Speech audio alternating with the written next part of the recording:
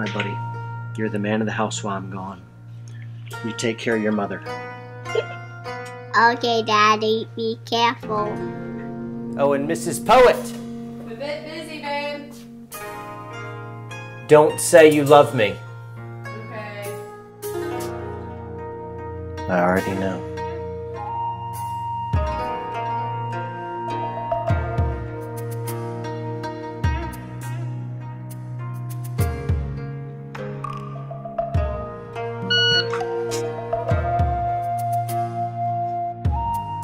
No, he's in the garage doing dry fire. He gets really into it.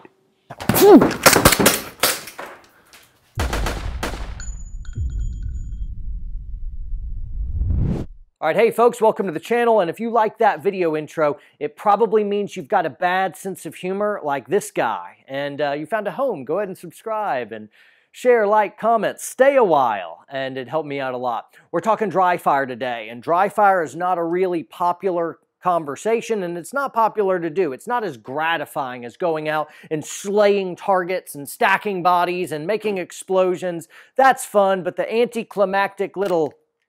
that's not fun.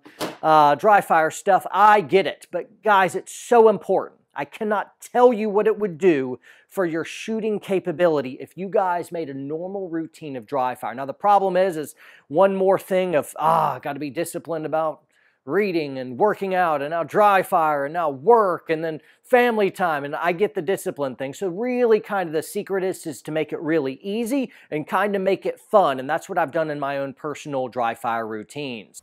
Ahmed, Bob, you're about to die. Ahmed, Bob, don't make me shoot you in the faces, Papa! I have three kind of categories for my dry fire. One is right when I get dressed in the morning. I've got a little bit of a routine that's really easy and you may want to adopt. Number two is when I'm feeling a little bit more motivated a couple times a week. I'm in my dry fire room, i.e. my garage, doing some stuff. And then three, I do dry fire on the range before, during, or after I go live fire. The third category I've already dealt with in other videos. I'll go ahead and provide a link on something for you guys to check out. But suffice it to say, I may go straight out to the range and not shoot for 10 minutes where I'm just practicing draw, and I'll practice at varying speeds. Okay, 10% super slow motion. Pick it up 20, 30, 40, 50%, 80%. I usually hang around the 80% mark for most of my dry fire. That's kind of the magic hour where I'm going to be able to guarantee my hits. It'll still be very, very accurate. But anyway, that's how I roll. Now, sometimes when I go out to the range as well, I kind of just take a drill and I want to hit it cold, just see where I'm at. And then after I run the drill, I'll back up and do my dry fire, dry fire, dry fire. So anyway, that's a good practice and you need to be able to do it. Now, let's talk about the other two categories that I said. One is when I'm getting dressed in the morning, and two is when I'm doing really a bigger deal structured dry fire session here in my dry fire room, garage. First off, you got to make sure that you're all cleared out. So what I don't like is you drawing out guns and pointing them at walls where they could potentially go through a wall if you had a negligent discharge, travel through a few rooms and kill your kid or a neighbor or something. That's not acceptable. So you have a few options. One is you have kind of like a dry fire gun. Here's a blue gun that I have, and I've got holsters, identical holsters. This is identical to my Glock 19 that I carry, and it allows me to be able to get dry fire repetitions without pointing a live gun somewhere in my house. The other option is to go ahead and just make sure you've got a cleared out gun. This is where you're going through your clearing procedures, and even after you've made sure everything's nice and clear, you're going to ensure that you are pointing in a safe direction so that even if you pulled the trigger and a round went off, it's not going to injure anyone. So there's the safety stuff. Stick to the universal firearm safety rules and you're going to be good to go. All right, so when I get dressed in the morning, oftentimes I'll go ahead and take my garment and I'll stretch it out here at the base so it's nice and loose, which helps me conceal my gun a little bit better. And it also allows me to really quickly grab something so I can get up on target without anything getting hung up on my gun. And again, I've all cleared out and I'm good to go down here. Then I'll just pick a spot on the wall. Say I'm like, okay, electrical outlet, light switch, picture frame.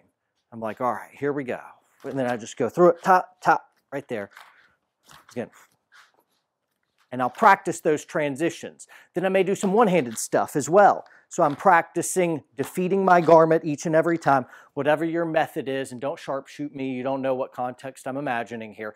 But I'm just kind of going through that, and I'm really just making sure that I'm able to defeat garment and everything's gelling well, and I'm good to go out. Now, I'll probably do that for 30 seconds to a minute. There's my dry fire. All right, let's talk more involved dry fire training. So now I'm in my garage. I'm ready to assassinate Bob and Ahmed right here, and they're my training partners, and I shoot them in the face a lot because I like to party. If you guys want good training tools like this blue gun, or if you want something like an airsoft gun right here, I'll provide links below in the description with all the little things that you need. I like this of, you know, there's UTM and there's simunitions and that stuff. That's really expensive to get into. It costs a lot per round as well. So this is a really good training tool as well. I also like this particular airsoft gun because it fits my holster. So I've got a Glock 19 and this is made so it'll fit my holsters as well. So that's good to go. You got to wear eye pro when you play with airsoft, especially as these projectiles start hitting off stuff, bouncing all around. It can hit your eye. If it hits your skin, you can suck that up, Buttercup. But the eye, that's not being tough, that's being stupid, right? So what I do is I imagine different scenarios, gunfight type scenarios where I work all my different quick draws, movement offline, target transitions. Doesn't do much for rapid fire because I lack the reality of, or the realistic recoil management, but it does recoil just a little bit, but not enough to actually have any training value. So there's a whole lot that's going on here that allows me to have good training. Let's shoot these guys a little bit now. Oh, easy fellas, easy. Whoa, whoa, sorry guys. Hey, easy, easy. All right, hey, I'm sorry. Whoa, hey, easy guys, easy. I don't want to fight. But it's okay. What's up? We are out of shape mix. Whoa, hey, easy man. I'm sorry, please don't kill me. Yep, easy. Easy. We can figure this out. Yep, no sweat. All right, easy guys, we can figure this out. All right, so I got way carried away doing all that because it was fun. I'm sweating from killing Ahmed and Bob, and you should too. So have fun dry firing, hit it hard, train. This allows you to get a whole bunch of repetition without driving up the training ammo cost and all those trips to and from the range. This will get you good. So anyway, train hard, train smart, guys, and I'll see you.